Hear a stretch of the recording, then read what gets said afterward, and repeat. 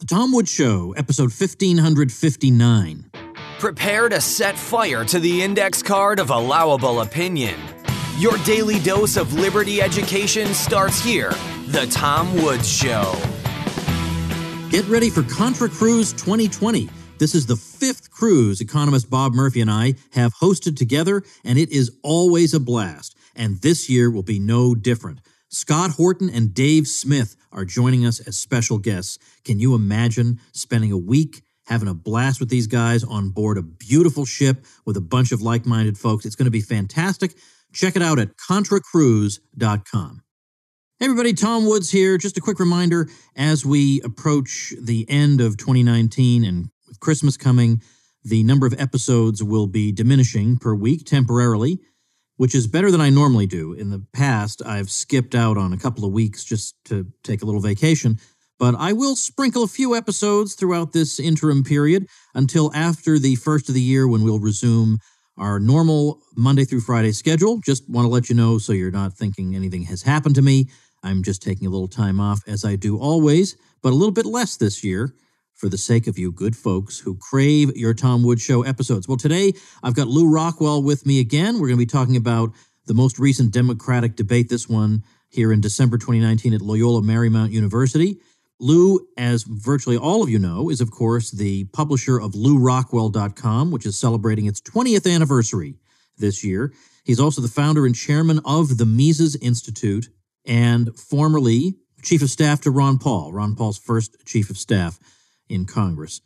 So we've made a tradition of going through these debates and talking about them, and today is no different. Lou, welcome back. Tom, it's great to be with you, although probably not great to be watched that last night. Oh, jeez. You know, and people I talked to say they didn't even know there was a debate last night. I mean, nobody... I think we were the only people watching, in fact. I know, honestly. And especially with the impeachment stuff that's been taking up all the news, I think people just didn't hear about it. Not that they would have rushed to watch if they had, but it's like the Afghanistan papers. You know, you might think there'd be some curiosity about it, but there's just been no coverage. Yeah. It's just crazy. So, all right, let's at least do a little bit of an episode here with our impressions. I copied and pasted a few passages. I got the transcript this morning from the Washington Post, and we'll talk about those. But does anything change for you in watching this debate in terms of relative strengths? Well, I thought Biden had his best debate. He didn't stumble. He seemed to be much more in control of himself. And on the other hand, they didn't call on him. At least for the first part of the debate, he was barely there. So I guess that was intentional. And they had Amy Klobuchar was, I guess, the person who got the most time. And I must say, I don't find her very interesting. But then Elizabeth Warren and the Drudge Poll came in last. And I think that's probably correct. I mean, she's just, the more you see of her, it seems to me the more she's just like the school marm shaking her finger at you all evening. And she went after Mayor Pete because he'd held a fundraiser in a wine cave. I'm not sure what a wine cave is, but it sounds interesting. Yeah. So he said, I would probably like to go to one, not even knowing what it is. Sounds good. So, yeah. He said that, you're always talking about millionaires and billionaires and how terrible they are. You're a millionaire. And he said, I'm the only person on this stage who's not a millionaire. So among Democrats, I guess that saying that you don't have any money is a good thing. Yeah. So it's Yang. Andrew Yang came in first on the Drudge Poll by a massive margin. And, I think he did well. I mean, a lot of the stuff he says is terrible, but he always says it in an interesting and smart way. You know, as you pointed out before, the rest of these people just seem like they're repeating talking points. He always seems like he's thinking and talking at the same time, which the rest of them maybe can't do. Yeah. So that, he's interesting, but he was interesting in the context of this debate. But I don't believe anybody was. I frankly don't think anybody watched it. I mean, now I'll be interested to see what the figures show. But I think that this was not a watched event. And even though Bernie again, Bernie's always Bernie. I mean, he's shouting and waving his arms, and And he didn't go so far as to mention a forbidden word, Palestinians. He said that he thought that the Palestinians had gotten a raw deal and that he was a proud Jew, but nevertheless, he thought that something should be done for the Palestinians. So that was interesting. And but when I say interesting, I mean interesting in the context of an extremely boring 2.5 hours. I mean, it was just and I thought the moderators were terrible. The whole thing was terrible. Now, the point you make about Yang, which we've noted a number of times, it just can't be denied. And I want to give an example of that in just a minute. But for some reason, there are people who, if I say something like, I think Tulsi Gabbard, who was not in last night's debate, yes, very sad. Makes some good points or is an interesting candidate, I get people saying that I've endorsed Tulsi Gabbard or don't I know she's not a libertarian? And it's like these people are what Michael Malice called midwits. Like they're not extremely stupid, but they're not bright and they don't know that they're not bright, so they're midwits.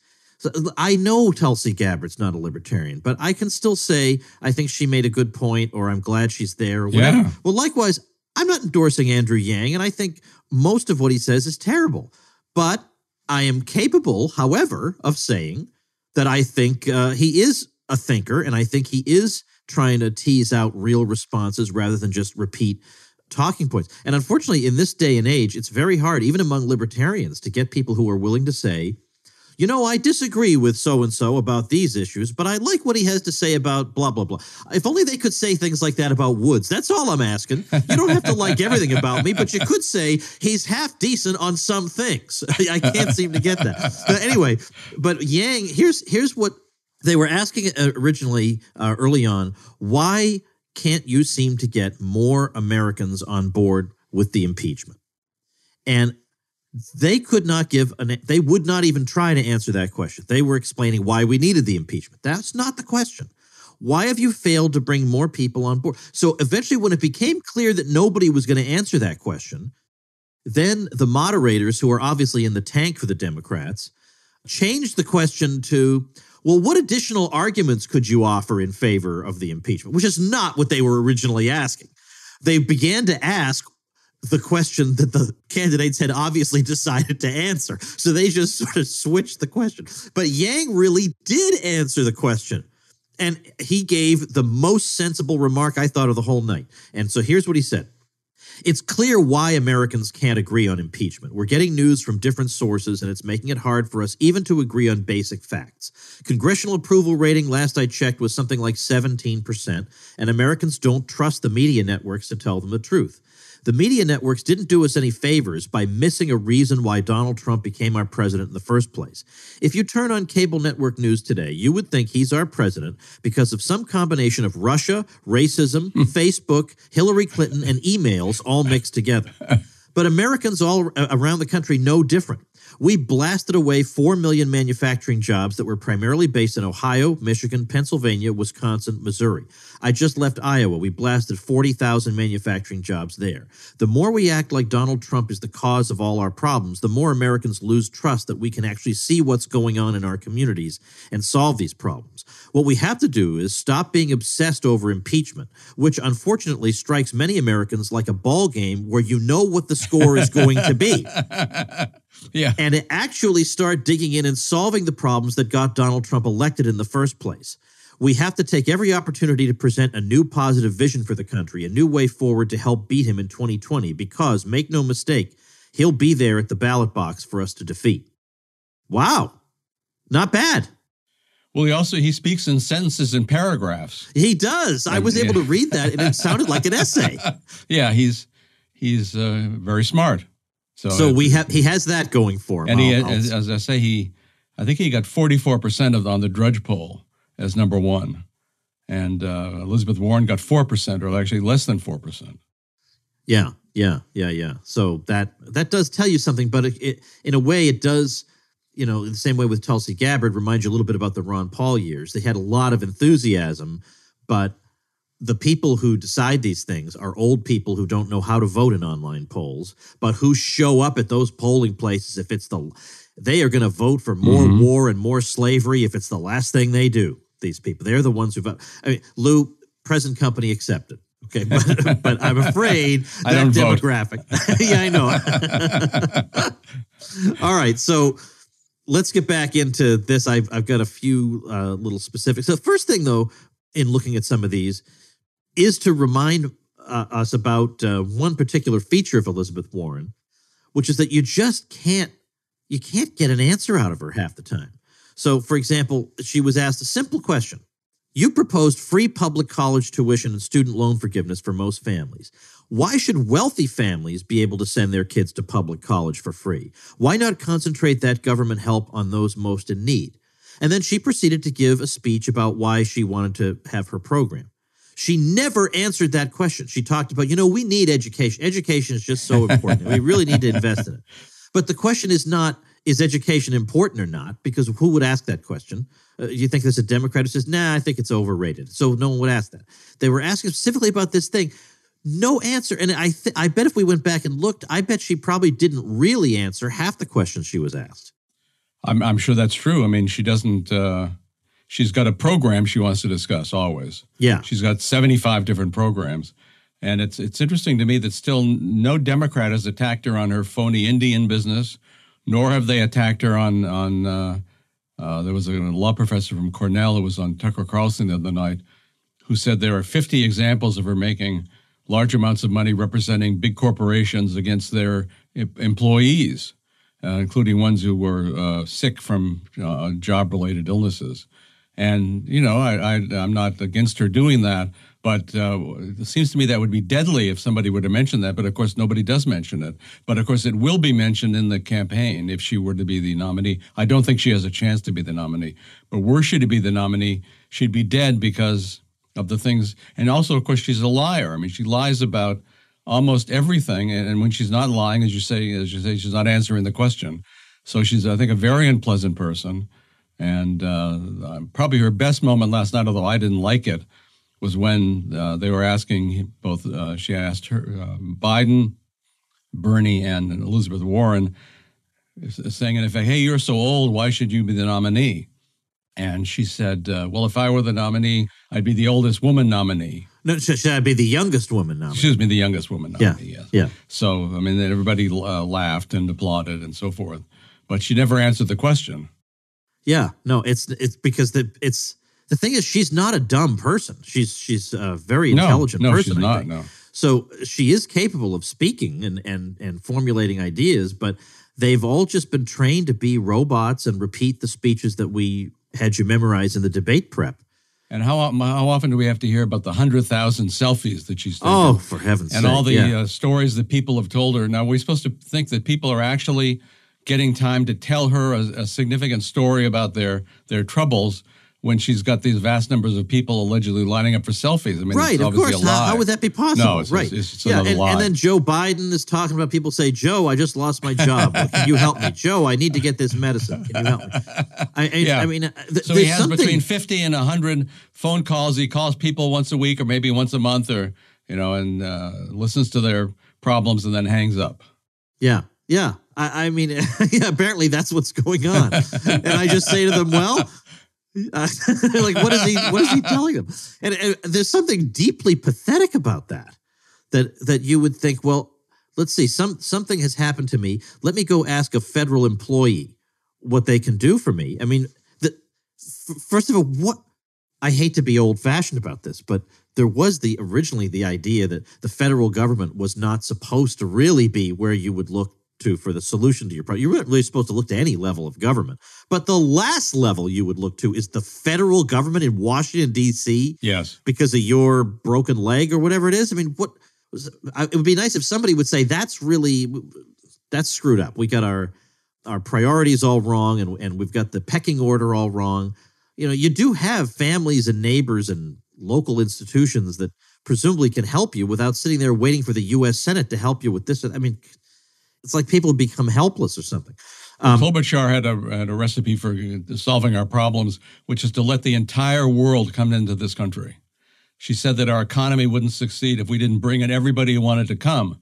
And is that 500,000? Is that 500 million? I mean, I don't know. But she said that we want to have a more perfect union, and that's why we should bring everybody in.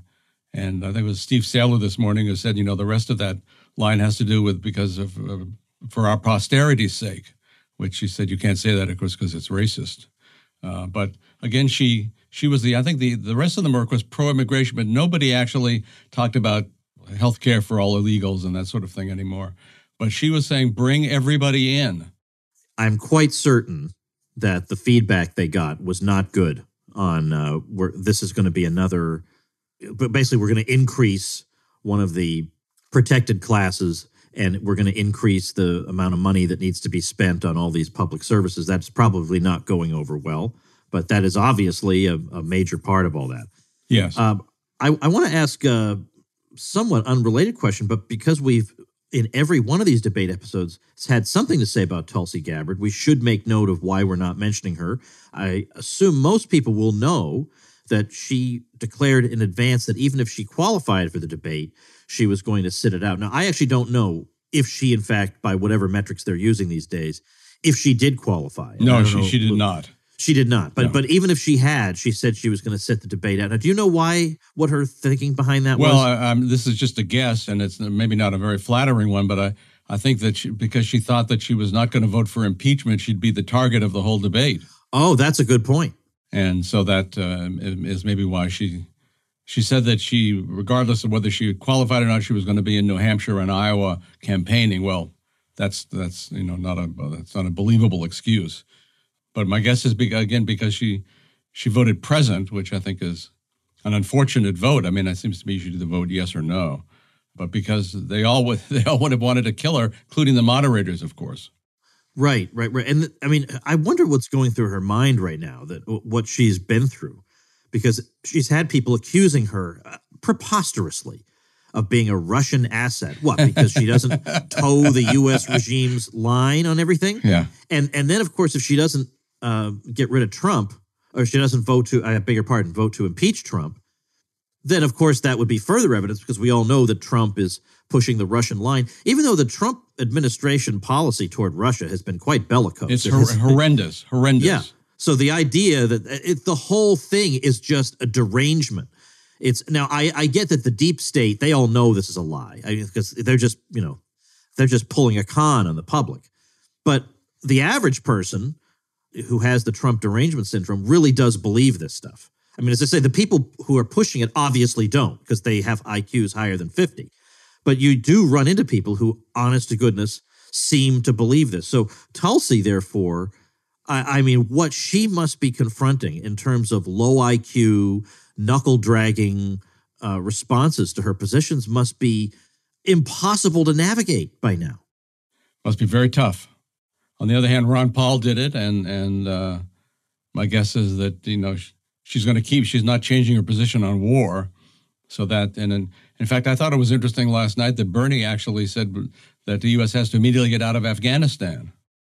And he admitted that he was wrong to have voted for that war, Yes. which is something. I mean, Yes. It's easy to say you were wrong to vote for the Iraq war, because that's the fashionable thing to say nowadays. But to say Barbara Lee, who cast the lone no vote, she was great, was the one who was right. Well, I mean, I think that does take some, it does take some guts to say that. Even Buttigieg said that we have to end the forever wars. I don't think he means it, although maybe who knows? Who knows? Maybe Bernie doesn't mean it either, but at least he said it. Yes. I had not thought of that. Obviously, now that you say it to me, of course that's why she chose to sit it out, because of what was obviously going to happen to her. I liked that Yang formulation, that most Americans look at the impeachment as a baseball game where the score is already determined. Very funny. No, exactly correct. That is exactly, of course, that's what it is. It's just crazy. Now, also, the wealth tax thing that Elizabeth Warren is pushing, every time I hear her say 2 cent tax, I think of you, lying creep, yeah. Right, from a previous episode, because of course it's not, if it were 2 cents, right, nobody would, even I probably wouldn't care, right?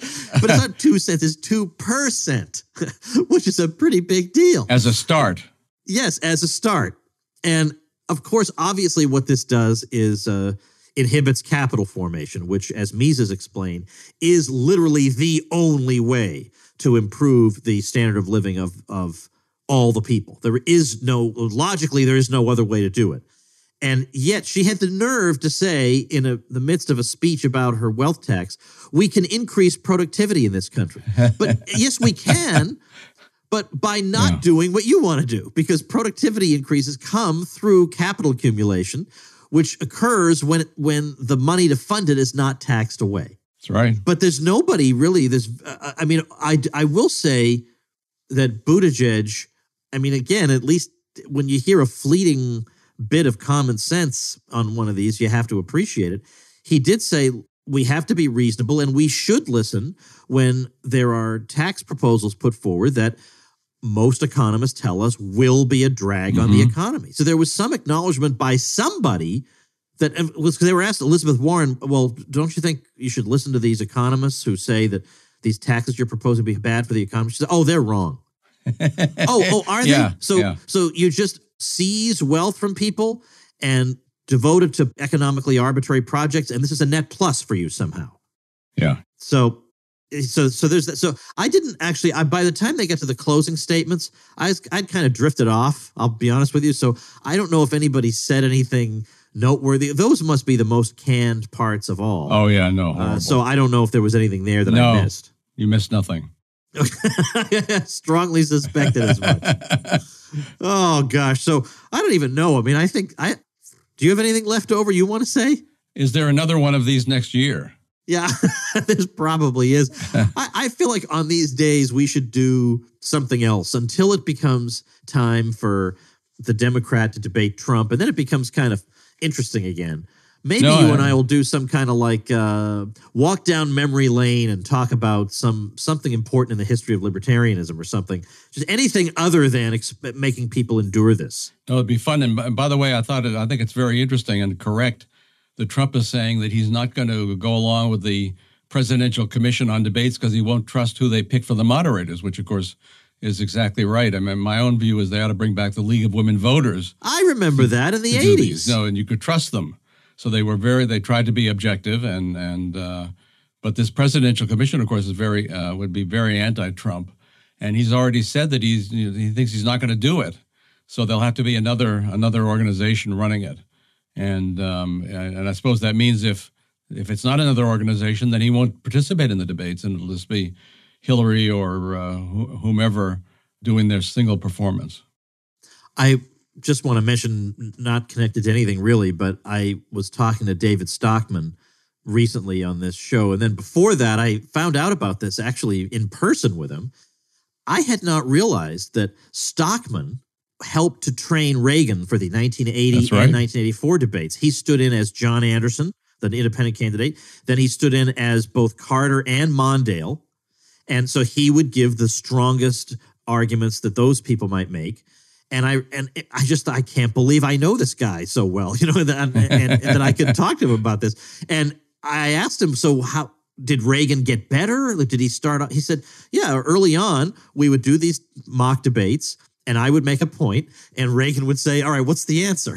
And so we would give him the answer. But by the end of the week, he knew everything. Like, he had it absolutely down. But then there was a bit of a scandal because apparently somebody, unknown to this day who, managed to get their hands on a copy of the prep papers for the debate that the Carter campaign had. I can't remember if it was Carter or Mondale. I think it was Carter. And it was like 800 pages. And it was delivered anonymously to Stockman's doorstep. So I said, well, is there an ethical problem related to this? They said, well, look, somebody gave it to me. Well, so I looked at it. But the interesting thing about that is I highly doubt anybody today, any of these candidates, has an 800-page prep book. No. They have 5 canned speeches, and that's the end of it. No, and Carter is a smart guy. Yeah. Whatever else you may think about him. Sure. Okay, well, listen, everybody, check out LouRockwell.com regularly the way I do, and you'll get some great content. And then not only the Lou Rockwell blog, but you got to go to the menu at LouRockwell.com and find the political theater blog. Man, do I live for that thing. And I love reading the stuff Lou manages to find. It's always interesting and worthwhile. So go do that. I'll link to these things at tomwoods.com/1559. And Lou, thanks again. Tom, thank you. Okay, folks, I realize you are probably rushing around like crazy, given the time of year, but put in the back of your mind that come January, when you're thinking about what are you going to do for the second half of the school year with your homeschooler, give the Ron Paul curriculum a try. It's self-taught. It's got quite a few courses that are going to give your student a major leg up. And most importantly, you can keep your mental health because it's self-taught and you don't have to run yourself ragged. But in particular, when you join, make sure you join through my link because you get a bunch of bonuses. I'll give you a subscription to Liberty Classroom, so that supplements the courses. I'll give you a personalized autographed copy of the Politically Incorrect Guide to American History, plus a special course on the foundations of liberty aimed at middle schoolers that I created just for people who use my link. And my link is ronpaulhomeschool.com. All right, see you next week. Become a smarter libertarian in just 30 minutes a day. Visit TomWoods.com to subscribe to the show for free, and we'll see you next time. Like the sound of The Tom Woods Show? My audio production is provided by Podsworth Media. Check them out at podsworth.com.